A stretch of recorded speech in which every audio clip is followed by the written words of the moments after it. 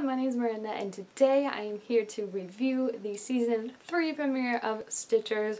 That's right people, my stitching babies are back. It has been over a year since we last saw Stitchers on TV and that is just too long for me. I don't know what to tell you, but like I've just missed them so much and I'm so incredibly excited that they got a season 3 and it really was, you know, all done by the fans. Like it was fans commenting on everything that Freeform posted with We Want Stitchers season 3, making petitions, so it's just great to see that, you know, like fans do have a voice when it comes to liking shows sometimes. I mean, you know, shows that you love get canceled all the time, but in this case, we got it back, baby, and I'm just so excited. So season 3, literally, even though it's been a year, picked up basically around where season 2 left off, and it was a bit, like, I have to say, like, I needed a bit of a refresher with everything, with Kirsten's dad, her mom, her sister. Like, I just felt like there was so much that happened in season 2, you know, and then to have that big of a gap between it, it was like I was playing catch up for a second. So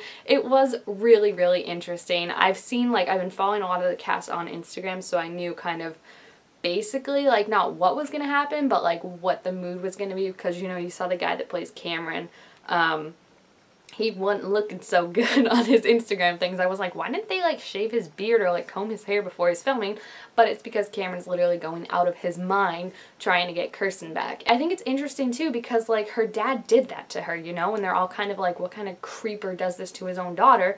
But then at the end of the episode, we saw that he killed Blair's kid to get to Kirsten, just to get a message to her, which is super like psychotic. I feel like the end of the episode was supposed to be like, can we trust Kirsten's dad? And I'm like, F no, because like he tried to get that message to Kirsten, but I'm like, Kirsten should still be trapped in a memory, maybe even dead if it were up to you. So like I do not trust him at all. That's not saying that I trust Blair either, because like Blair is such a douchebag. Like when he pulled that gun on Camille, I was just like, are you friggin' kidding me? Like I get that he was feeling very emotional and that this team, especially Kirsten, they can be pains in the butt sometimes and very stubborn, but like I'm just so glad that she made that deal so we never have to see him again. I'm sure he'll come back, but just the fact that he's gone for now, I'm very pleased with, because he was such an annoying thorn in the side. And the fact that he's like using Kirsten's mom as leverage, I think is just like, he's just not a good dude. And I think Maggie said that very nicely when Kirsten wanted to use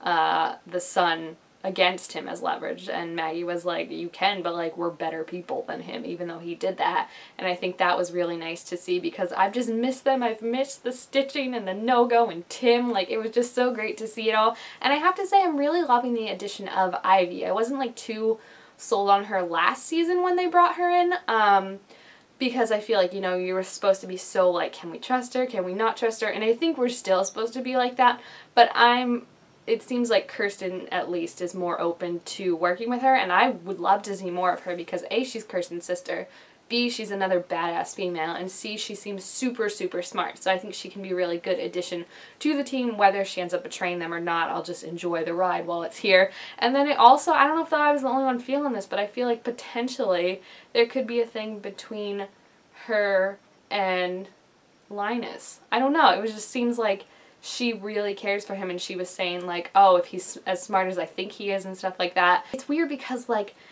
Linus and Camille like obviously are like the OTP that we're all loving, but then like I also like Camille with Fisher. Like I don't mind that, even though I think Fisher is gonna end up with Maggie based on the way she was reacting this episode when she was like, Quincy, what happened to you? I was like, I gotcha. But then like I also don't like viscerally hate the idea of Linus and Ivy together like I did Nina and Cameron, because I feel like, I don't know, I just feel like maybe, you know, they'll always end up back together and they'll always be best friends. So if they like want to date other people and have good chemistry with other people, I'm okay with that. So, and also like, again, I don't know how much Ivy's sticking around. If she isn't gonna end up being like a good guy though, and like wanting to work against her father, I'm all here for it. I feel like she's either gonna end up betraying them, or there's gonna be a chance where she has the opportunity to betray them and then she ends up picking them instead, because obviously she's probably more inclined towards her father right now and kind of has more loyalty towards him, but hopefully the more she hangs out with Kirsten and all these guys, she'll see that maybe her father ain't the best dude around in town. And I mean, it's really interesting just to think how far we've come. When we started this, Kirsten's dad was just missing and her mom was dead, and now they're both out there somewhere trying to find each other, but then also meddle in their daughter's life still. Not so much the mom. I think it was so great when Cameron had to take over the Stitch and was yelling all those horrible things, and then you could even see like that moment when like all of a sudden she started smiling, and I was like, wait, why is Cameron like smiling when he's saying this? And then the mom was like, you can't help me if you're stuck in here, and I was like, what? Like, it was weird. I love how they shot it because you could tell that like her face got different all of a sudden, but it was just like something that you brushed out of your mind because there were bigger fish to fry. And then at the end she's like, why did you say that? He's like, I didn't say that. So the mom now somehow is like not only hacking in, but like I think it's cool because the mom basically, we found out, has a higher brain activity. So she's kind of like not an AI because she's not artificial intelligence, but like she can probably do things that like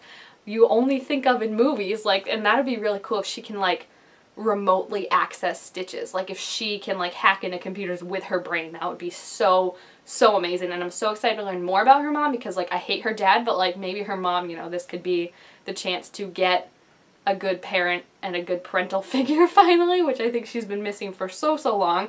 So I'm really excited for this whole mystery and how it's continuing. I think it's so fascinating the more we learn about it. But then we also have to talk about my favorite, Camston. So I feel like now that season 3 is back, and it's basically because of the fans, the writers are like, F it. Like, we're gonna give you what you want. So like Nina's just gone, like not even a goodbye thing, just like she left a note, and now they are finally somewhat together. I don't know, they didn't really talk about it after, but I feel like just watching the episode, like when she was telling him, you're cute when you're worried about me, and he was like, oh, I must always be cute then, like that was so adorable because that is just like their banter, and that's what I picture them being like if they start dating. Like they'll just like constantly like just be teasing each other and stuff like that, and it's so great that we're finally getting it. They're finally on the same page, it seems like, and I honestly think that because this season is kind of the season for the fans, that they might actually not be jerks and like break them up or give them a love triangle or something like that. And I'm so excited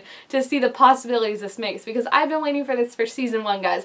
And I love the parallel too of when Kirsten first woke up from the Stitch and she was like, you said all those horrible things, like you ruined the memory of my mother, and then she slapped him and then she fainted, and it was exactly what happened in season 1, the pilot, except without the kiss, but like she slapped him and she fainted. And it was just so cute that like it literally feels like this is kind of not a reboot, but just like kind of we're doing this for you because we came back because of the fans. So I really appreciate it, and I'm so excited to see more of what's going to happen. I love the addition of Ivy, like I said. I love the way the mystery's going. If we're going to see Kirsten's mom this season, her dad, because he needs a punch in the dick, I can just say. So I'm really excited to see where it's all going to go. And if you've seen the premiere of Stitchers, please feel free to leave your thoughts about it down below in the comments. Also, make sure to give this video a thumbs up if you enjoyed it, and subscribe to my channel down below to be sure to make all sorts of new videos. And I'll see you guys next time. Bye! I'm still here.